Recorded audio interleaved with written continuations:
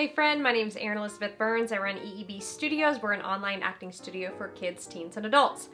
I wanted to ask you a question today. Do you know the difference between your type and your brand? It's totally fine if you don't. I've been in the business for a long time and I didn't fully understand this until I took a class on it last year. Your type is how everybody else sees you, right? You probably heard that term before, getting typecast or whatever.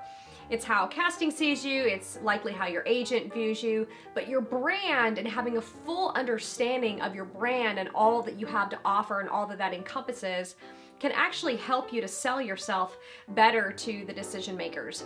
But if you don't understand yourself truly and fully as a brand, you could be leaving jobs on the table because you could have this completely different side to you and completely different skill set. But if the decision makers don't know about that, then they can't even picture you in these types of roles. So it's something that, while this wasn't something I learned in acting school, it's really very important, especially if you're pursuing film and TV. So I want to encourage you to explore that in 2021, get a handle on that, and start to market and present yourself for who you truly are.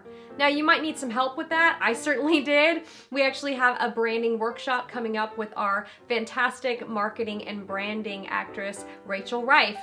She does one-on-one sessions with actors and also holds quarterly workshops and teaches you how to look at all of these different sides of you and focus them in and present them to casting and to agents. So I hope that you'll join us for that. It's gonna be great. I hope that's helpful for you, and I will see you very, very soon.